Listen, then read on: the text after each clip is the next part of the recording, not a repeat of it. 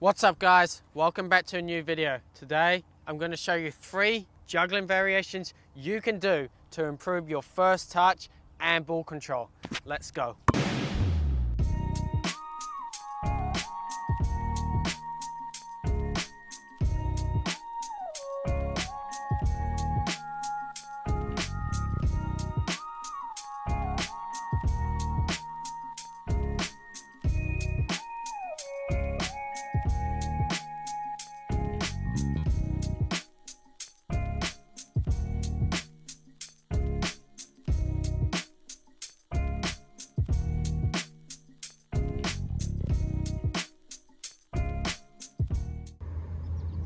Right guys, so the first way you can improve your touch is single leg juggling. So simply just juggle the ball below knee on one foot and see how long you can go for. This will be a brilliant test of your touch and control, and just see how many consecutive touches you can get in a row.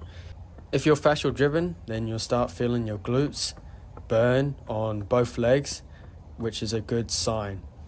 Practice this for about 2 to 5 minutes on both feet and your touch will improve massively.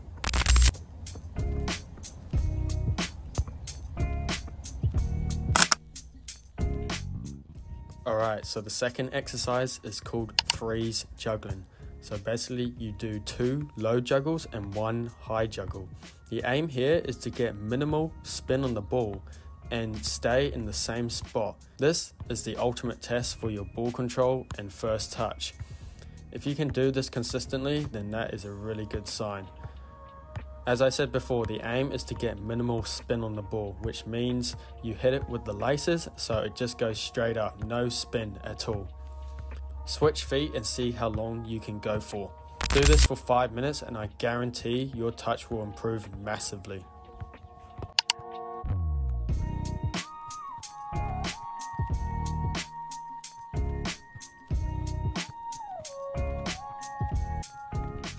And the final exercise is double knee, double foot juggling. So simply juggle the ball with both feet and then flick it up to your knees where you do 2 touches. This is a brilliant test of your touch, ball control and timing. If you can master this, then I guarantee you'll be able to control the ball with any part of the body with ease. This is essential if you want to be a top class footballer.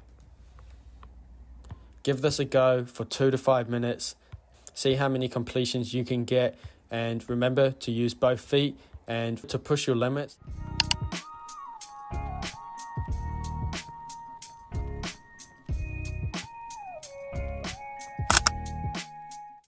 So yes guys, those were 3 juggling variations you can do to improve your first touch and ball control.